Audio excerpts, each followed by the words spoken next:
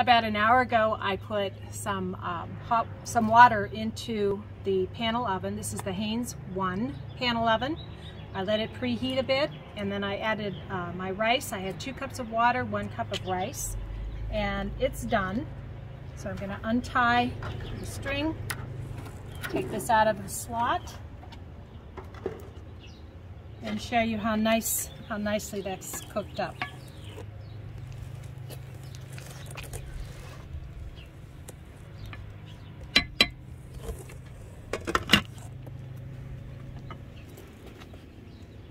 Okay, let me take this out, and you can see that it was resting down inside the transparent sleeve, which acts to allow light to come in and to hit the black pot, and then it also acts to retain the heat and keep it in the cooking space.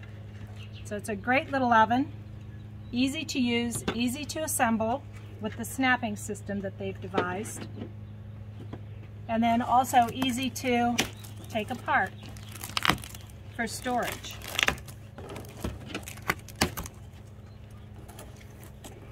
Opens up flat, and you simply fold.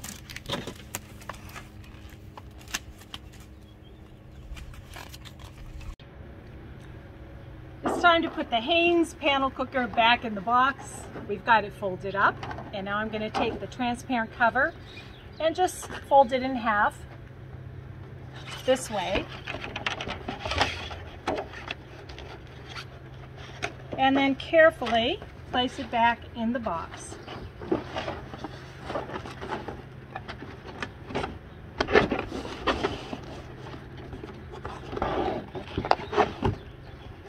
And then this was your sleeve that you rested the pot inside, and you can just curve it, and then it will slide down also inside the box.